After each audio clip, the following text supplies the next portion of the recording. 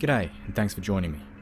Tonight, I'm going to be reading some true stories from the Outback. So sit back, relax, and enjoy a scare.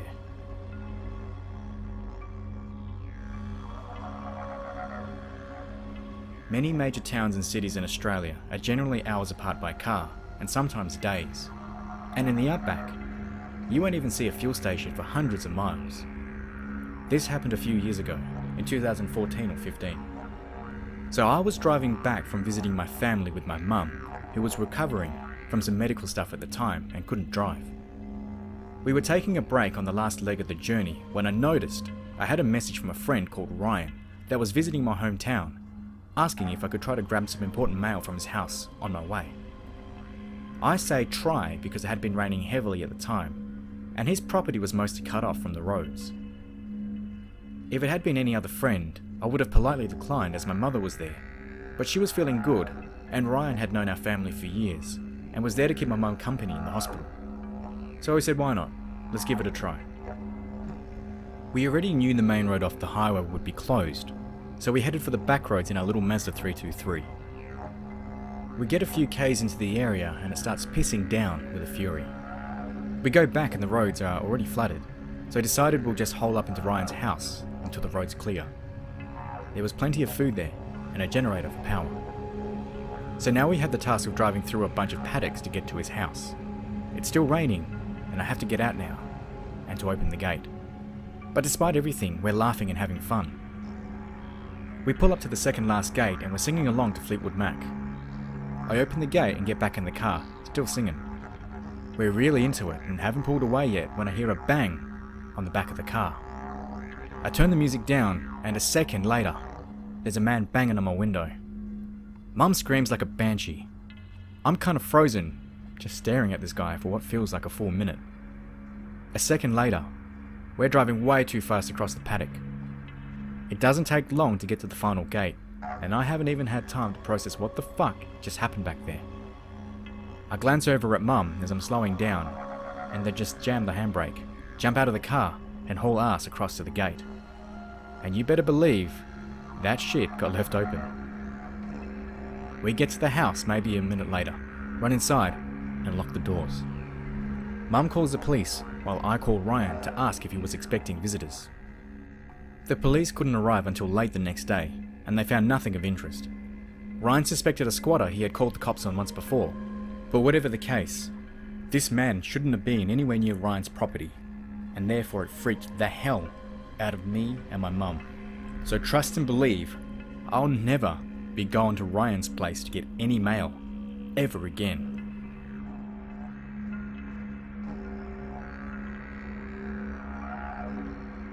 My mum, 2 aunts and I were heading back to our hometown in the Outback from one of Australia's capital cities, just after my other aunt had given birth to a 3rd child. Due to complications, she had to be flown down to receive treatment by medics in the city. I was a sulky little shit at 11 and begged to go with my mum and aunts to see her. It took a while, but they eventually agreed to let me tag along. So it was around lunchtime and my mum decided it was time to get something to eat. My mum and aunts are health nuts, so instead of going to Macca's or Hungry Jack's, which is Australian Burger King, they decided to go to the nearest shopping mall and get a few sandwiches. I wasn't feeling a sandwich for lunch, so caused the biggest fuss and refused to get out of the car. Mum, who was pretty much over my shitty attitude, just told me to stay in the car. Before everyone starts commenting about leaving kids in the car, let me just say that it was the beginning of spring, so it wasn't hot at all inside or outside of the car. In fact, it was rather cold because I remember I had a jumper on and trackies on that day. Anyway, she and my aunt got me to lock the doors of the car and gave me the normal stranger danger talk before heading into the shopping centre. About 3 minutes after they had left, I jumped into the middle back seat. Just a side note, the car we had was a 7-seat 4-wheel drive with tinted windows, and being that I was the only kid on this trip, I sat in the seat in the far back. The seat that I jumped into was the seat behind the driver's and passenger's seat. So back to the story. After I moved, I for some reason turned to my left and saw a lady around mid-30s with a red sweater and short black hair in the car next to ours, just looking at me. We locked eyes for a few seconds and I kind of felt a little awkward, and decided to lay down on the seat to avoid the lady. I had a blanket with me and my Discman, you remember those? And chilled out listening to music to the latest So Fresh CD that I had purchased the day before. I started to drift off to sleep when I started to feel the car shake. I opened my eyes and saw the most frightening thing I'd ever seen. There, next to my window, was a man dressed in all black and wearing a mask, trying to get into the car. I did the only thing I could do. I hid under the blanket and prayed that someone, anyone, would see what was going on and help me. Not long after I hid, I heard a woman's voice talking to the man. Her voice was very clear, so it was evident to me that she was the woman I had locked eyes with earlier. She then said to the man, "Adrian, don't worry about the car. We'll just take this one." After she said that, the guy stopped trying to get into my car and started threatening her. I don't really want to repeat what exactly was said, but I will say that this sick bastard described in detail exactly what he was going to do to her once they got back to her house if she didn't shut up. His words still haunt me to this day.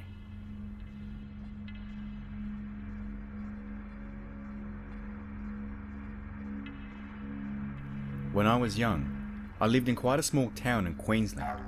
The whole town was surrounded by bush in every direction for hundreds of kilometres, and we had so much room to play. This particular story is about the first time we got drunk. In the winter, the level of water would drop significantly, enough for us to camp in the riverbed. My best mate's parents owned a pub at the time, so we were in charge of getting the drinks for a little camping trip we had planned, so we could finally pop our drunk cherry. The place we had in mind was near an old indigenous settlement, where a few creepy things have happened to us over time. So we made our way down there into the riverbank, which was low on the side where we came in, and really high on the other side. You couldn't see on the other side through all the trees on the top, and it was kind of unnerving knowing someone could be up there watching you, and you just wouldn't know. There were about 7 of us kids in the camp, and our parents have no idea what we're doing, or where we are. We lied and said we're staying at a friend's place. We set up our camp, and we built a little shelter for all of us to sleep under. We were all set up and started drinking as the sun is setting. Soon it's dark and we're in full swing of mixing drinks and singing songs and throwing stuff in the water, all of that shenanigan, and generally making a whole heap of noise. And as we're starting to wind down, one of my friends say he saw something move at the top of the riverbank, on the steep side. We all say he's full of shit and should calm down, but he's adamant that there's someone up there, so we all start calling out, "Come out, you pussy," and other such things, being brave well beyond our years. To our surprise, a bearded man wearing straggly clothes and no shoes came out of the tree line. He stands on the edge of the bank and just stares at us. We all go silent, waiting for him to do something for about 5 minutes, but he just stands there, and then he retreats back into the tree line. We all talk amongst ourselves and get a bit nervous, but soon we forget about it. About an hour later, the guy's back, but he isn't on the bank anymore. He's coming out of the shadows from the other side of the bank and entering our camp. He comes over and stands next to the fire. Just joins our group of 12-year-old kids and stands there. We're all officially fucking scared at the moment and don't really know what to do, so we just sit there in silence. Eventually, one of my friends gets up the courage to speak to him. "G'day mate, how are ya? You okay?" The guy just stares at my friend, and then starts staring at each of us in turn for a little bit. My friend tries again. "Hey, you alright? What's your name?" The man snaps his head back at my friend and stares at him wide-eyed for at least 2 minutes before answering. Without blinking, he says in a raspy whisper, "That's none of your business," and he hisses like a cat. Then this guy just jumps back screaming and staring at the fire like it just appeared out of nowhere, and runs out on the steep bank in record time. It was impossible to get up this thing, so we all stand there, speechless. We decide that it's best if we just stoke the fire up because it's about a 19k walk in the pitch black back to town, and we weren't confident on that. So stoke the fire we did. We sat up for as long as we could, keeping watch, no one really talking. We all eventually dozed off one by one. When we woke up in the morning, Everything was gone. All of our alcohol, all of our bags, all of our shoes and all of our blankets. Everything. The creepy thing was that none of us awoke as someone robbed us blind, and there was not a single footprint. We were sleeping in weddish sand, so there should have been footprints everywhere, but there were none. It looked like we hadn't even been there. Needless to say, we bailed and ran most of the way back to town. Our feet were all cut up and messy by the time we got back. We never told our parents about our camping trip, and I don't think none of us ever will.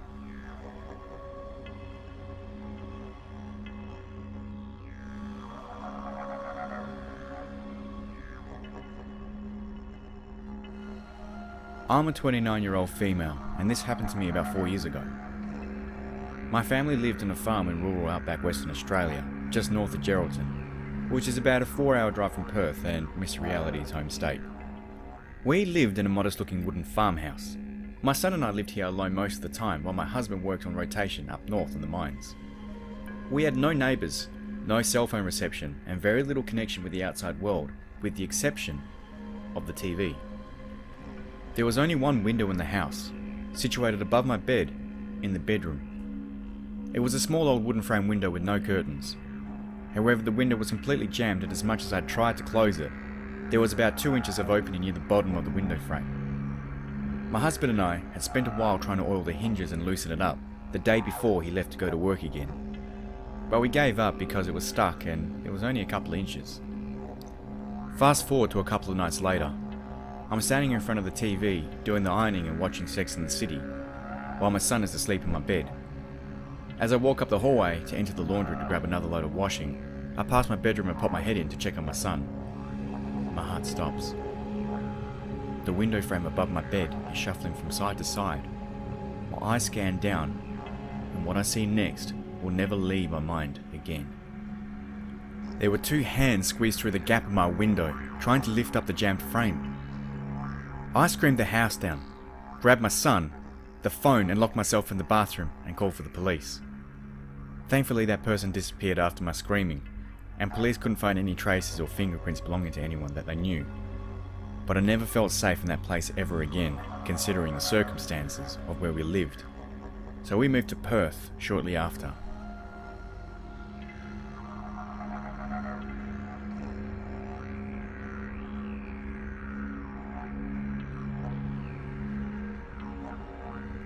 I was a tour guide and was doing my usual trip along the Stuart Highway. If you're not familiar with Australia, it's the longest and straightest highway in the world, where you won't encounter a fellow soul on the road for hours. Civilization is so far away, you can't even use a phone as there's no phone reception. The only chance of communication is by CB radio. That's if anyone's around to hear it. So on to the story. I was driving a tour group northwards and was starting at the horizon when I saw 2 dark dots briskly approaching. As I neared the dots, I could see a tall, lean man with his dog. He seemed in a hurry, but was trying to hide his face. I slowed down to double check if the man was alright, but the man kept on walking, completely ignoring any of my attempts at providing help or assistance. Rule number 1 on the Stuart Highway is to look out for one another. You keep other drivers informed if you spot trouble, such as roadkill or even animals feeding off it on the road. You offer a lift and maybe treatments if someone is stranded. This is because you can actually die in the Outback. When you find someone who can help you, that might be often your only chance if you've ever broken down and aren't well prepared.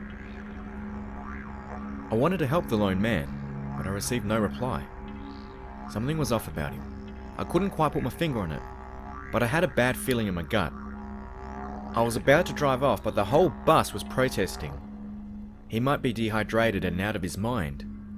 He might need help after all, but I had the interests of the group at heart, and I couldn't just take a total stranger and a possible weirdo. The tour group voiced their anger at this even louder, but I didn't relent. Once we arrived in town some hours later, I dropped off everyone and headed to the bar to catch up with my old mates who were expecting me. One of them arrived later than usual, and he seemed flustered and upset. Concerned, I asked him what was up. He told me that he and his fellow officers had been investigating bloodshed in a small town. Several people had been brutally butchered to death, and the perpetrator was on the run. even though they pretty much knew who he was, they couldn't locate him. He just disappeared. With a sudden intuition, I asked what he looked like, and the following description sent chills up and down my spine. It perfectly explained the man and the dog that I had seen and tried to help. The police had been searching in the wrong direction all this time, as he had cleverly diverted them off his track. However, thanks to my tip, my mate was able to handcuff the armed murderer 2 hours later.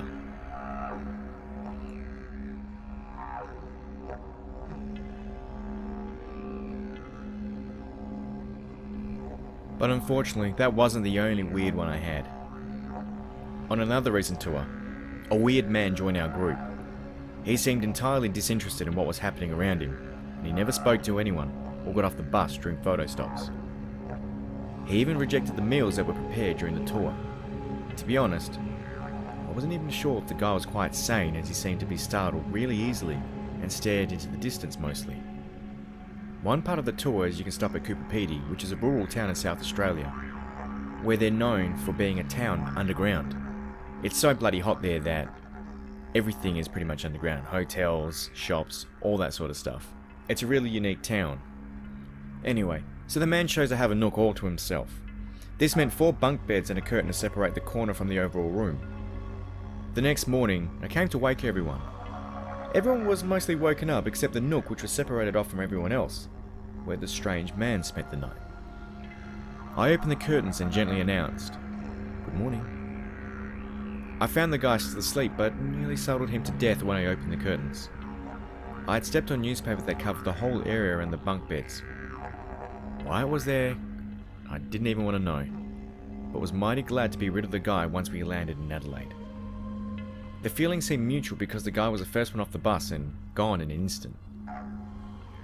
Unfortunately, this wasn't the last time I saw that creepy guy again. As I lived in Adelaide and had just completed my tour, I returned home that night to enjoy a week off before I was rostered on the next tour. When I turned on the telly, I was just in time for the news. The creepy man that was on my tour bus was on the news. I recognized his face instantly. I watched him very carefully on the tour because I didn't trust him, so I'll never forget his face. To my horror, the man was a serial rapist and was still on the run.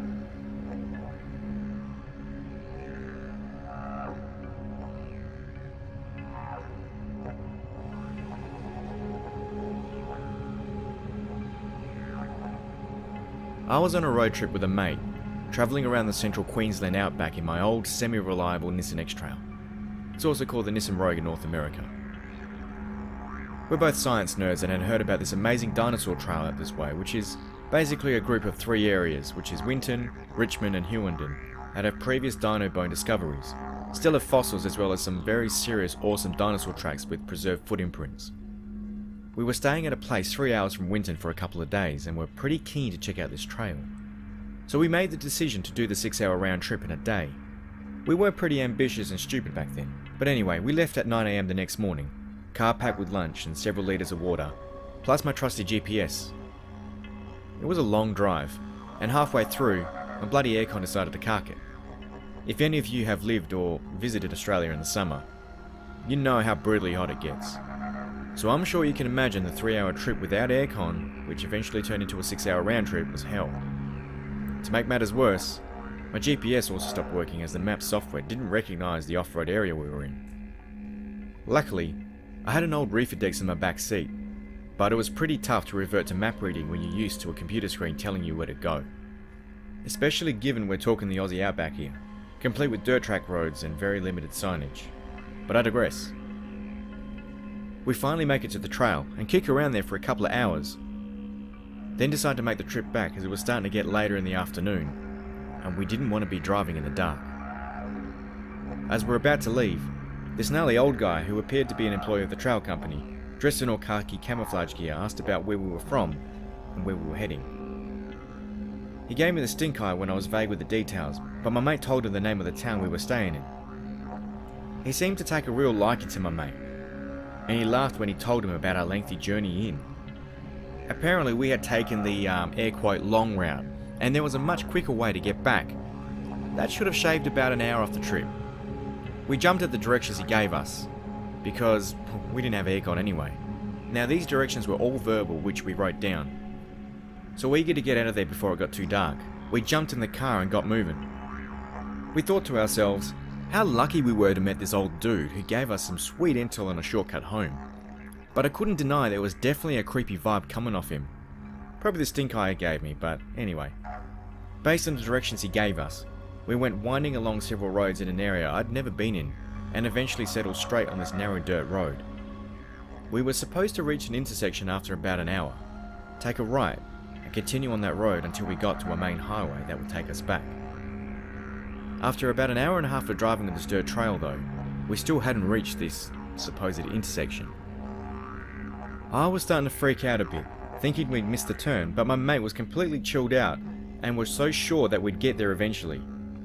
We'd been travelling for a while now and it was getting later and later in the day, and it got to the point where the petrol in the tank was only a quarter full. There were no houses, other roads or any other car in sight, and I wasn't really comfortable with where this was headed. The middle of nowhere, in a remote area, in the wasteland. That's the Australian Outback. There weren't even any trees, only this dirt road and desolate, dry bushland or shrubs as far as the eye can see. I stop the car and tell my mate to get the binoculars out of the back to take a look around in case he can see a landmark. Yeah, I carry binoculars in my car and I still do.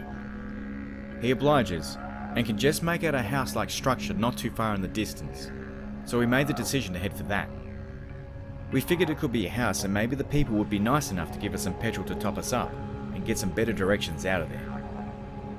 As we neared the structure, it became apparent that this wasn't a house at all. We pulled up the front and see that it's an old caravan that's been burnt to a shell from the inside out. It's still got 3 blackened partial walls up though, so we couldn't see all the way in, and it looks like someone had been there recently because there were animal bones strung up all over the place, and a cow skull at the entrance to the caravan.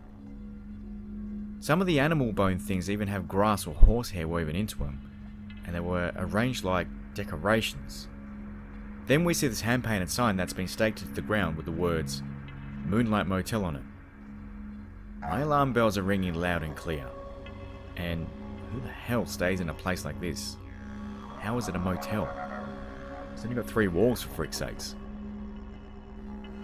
I nudge my friend and say, let's GTFO, but he's distracted by something in the distance. It's a car, coming in the direction we just come from. It would have only been about 10 minutes behind us the entire time we were driving, but I didn't see it once. It's kicking up a ton of dust, which indicates that it's coming towards us, fast. It's at this point that we start to hear some creepy scratching coming from behind us. We turn to see where it's coming from. It's coming from the burned out caravan, like someone scratching at the wall from the inside. I moved a little closer to try and see what it is, and there was a person in there, peeking out at us from a hole in the damaged wall. Then this childlike voice, that's obviously a grown man imitating a little girl, giggles and says, "Are you here to play with me?" I looked at my mate to make sure he heard what I heard. He looked back at me with the exact same expression on my face. A clear what the fuck was that? So we booked it back to the X-Trail. We locked the doors and I turned it on. Just as I'm about to reverse out, the other car stops just behind my car with the high beams on. I can't see the driver, but they're in my way, so I can't reverse out from where I'm stationed. I have no choice but to drive forward and turn around that way, narrowly missing the staked motel sign. As we're turning to leave, the driver starts blaring the horn, just hammering it for no reason at all. I just sped off back in the direction we came, but the other car doesn't follow. It's getting to twilight at this stage, and it's pretty dangerous to be out on these country roads once it's dark. You see, at night, with the headlights on, kangaroos tend to jump in front of cars like deer do, and the chances of you hitting it is quite detrimental because it can take you off the road, and be potentially deadly. Relieved that we weren't being followed, we're feeling a bit better as we manage to navigate our way back to where we came from, the Dino Trail, and we even start to joke around about what had happened. The person in the other car was probably just honking at us to get our attention to help with directions or something. I pulled into the parking lot and go to the front desk of the company that runs the tours. I explained that we had gotten lost on our way back to the town we were staying at, and the lady there was kind enough to give us some petrol for the ride back. But I couldn't help myself. One of their employees gave us the wrong directions, and I wanted to make a formal complaint. We told her we followed those instructions to a T, so there was no way we messed up the advice she'd given us. And then she gave me this weird look and asked me to describe the guy. I do, and her face turns white. She then says, "That man doesn't work here. I saw him talking with the other tourists today, and my boss had to ask him to leave. He kept trying to get the details of where people were staying, and telling them that he had vacancies at his place, and they could stay there. It was called the Moonlight Motel."